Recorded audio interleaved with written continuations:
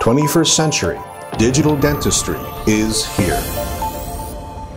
One of the great features about digital workflow and digital dentistry is that we can have functional parts in the patient's mouth within hours.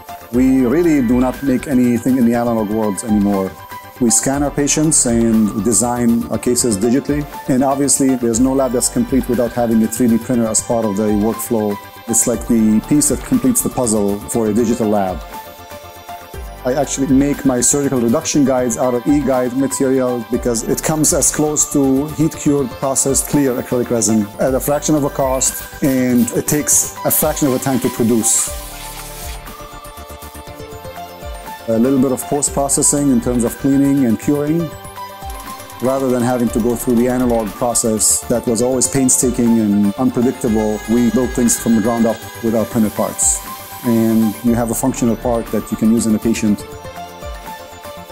So what I tell folks is usually, would you want to drive a Model T Ford today, when you can drive a Tesla? And it just doesn't make any sense to be working in the analog mindset today when we have all this technology at our disposal.